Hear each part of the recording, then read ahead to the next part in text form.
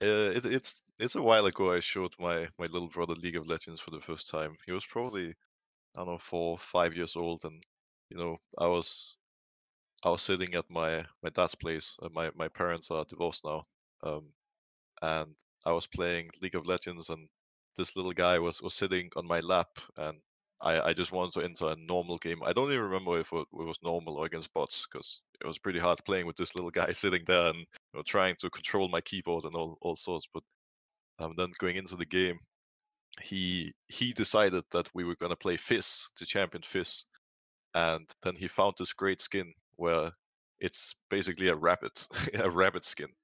And we were having a great game, and we were walking around killing everyone, and every time we got a kill, he was like, "Yay!" and cheering for me. And now it still happens sometimes. He's like, "Mass, when are we gonna play the rabbit again? I want to see you on the rabbit." Or if he watches one of the games I play with my team, he's like, "Why didn't you play the rabbit?" which It's a is pretty cool. good question, Mass. Why didn't you Yeah, play the rabbit? Like, yeah, it's disappointing. I know, but d- that's the way it goes, I guess. does he understand? So I know we're supposed to be talking about toxicity in League of Legends and whatnot. Is it okay that we're like talking about this? Yeah, it's fine. So does he understand that you're a pro gamer? He does. So when I played for Fnatic, uh, I was pretty fortunate in the sense that Fnatic had these, the all teams do these player jerseys and stuff. At Fnatic, there's player jerseys and shorts in like size for a 3, 4 year old or something. And my little brother got one of these, and he was taking his shirt on in, well, I guess it would have been kindergarten back then. And my dad was telling me that he was going around in kindergarten and being like, "Oh, look, guys, I have a Fnatic shirt on, and hey, do you know that my big brother is Broxah?" And bragging to the people working there and whatnot. And yeah, he's he's a very supportive little brother too, and he does know quite a bit about gaming and whatnot by now. I think I guess I'm both a good and bad example in a sense, because I'm Hmm. sure that eventually my dad and his girlfriend are gonna have a bit of a difficult time getting this guy away from the PC, because he's just gonna point at me and be like, "What do you mean my brother's playing video games all day long?" But Yeah. but yeah, he does know and understand what my job is. And yeah, What's it like to have a little brother who looks up to you so much? it's I don't know. I'm trying to find a word to describe it, but I guess if anything, it's just really interesting and exciting. And I guess I feel sometimes that it puts some pressure on me, and as well, in a way, to you know perform and to live up to this little guy's expectations. Um, but in a sense, when it comes to that, um, like my family in general has never really put too much value on, like, they don't care too much about.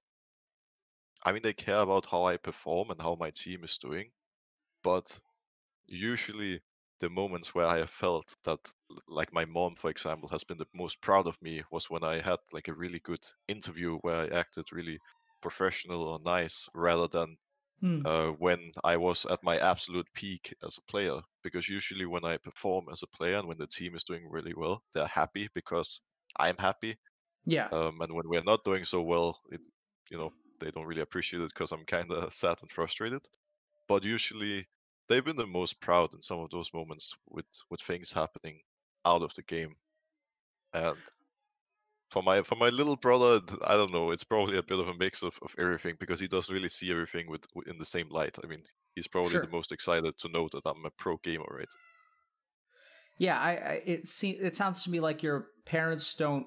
You know, your parents value you outside of your performance in your job, Yes, exactly. right? So it actually sounds quite different. I don't know if you've heard the term tiger parents. No, not really. So it's like parents who want their children to be really really successful and almost like use Oh, their children like trophies. So I grew up in the Indian community where 3 out of the 5 Indian kids in my school became doctors.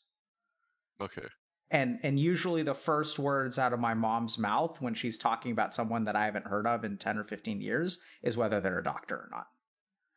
Okay.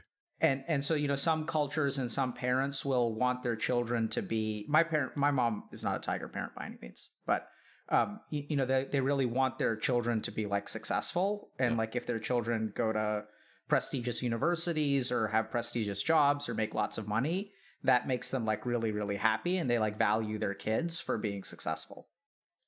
Sounds like your parents really were not like that, or aren't like that. No, like I could I could quit being a pro gamer, and I could go back to my studies, and I could become whatever it may be. And obviously there's some, they're proud of me for what I've accomplished, and they're proud of me for, you know, being a pro gamer, and in a sense, but they wouldn't care if I was working at a supermarket or whatever it may be, or working at McDonald's. Yeah. Like, as long as that's what made me happy, they would be happy too, right? And the other thing that I wanted to just point out is I'm noticing a remarkable similarity between what your cousins did for you and what you're doing for your brother. Yeah, I guess you could say that in a way. How Um, does it? Do you like? I'm noticing it on the surface. Have you? Is that thought ever crossed your mind that? Because it kind of seems like you're shepherding your brother in the way that your cousins like kind of shepherded you. I think for me it's gonna be maybe somewhat, perhaps a middle ground between the two. Um, Partly because usually, like I don't get to see my family that much, because I'm traveling and I'm away for most of the year. Uh, like this year, for example, I was away for 8 months, and oftentimes when I'm home and I'm on holiday, I don't feel like playing as much. Oftentimes I want to get away from the PC because I sit in front of it playing League of Legends all day for so much of the year. So I don't think my brother feels like he plays as Mm. many games with me as he wants to, because he wants to play 24/7, right? And I want to play a bit, but I want to do other things too. So I'm the type of big brother who does play games with him, but who also tries to get him to, go play football or Wow, get away for a bit. I think he's very lucky to have you, Broxah. It sounds like I you're. I hope so. Yeah, it sounds like you're teaching him a lot about balance in gaming, right? That you can have fun, but you should also prioritize other things. This is coming from someone who plays games for a living. So I hope he hears that message loud and clear.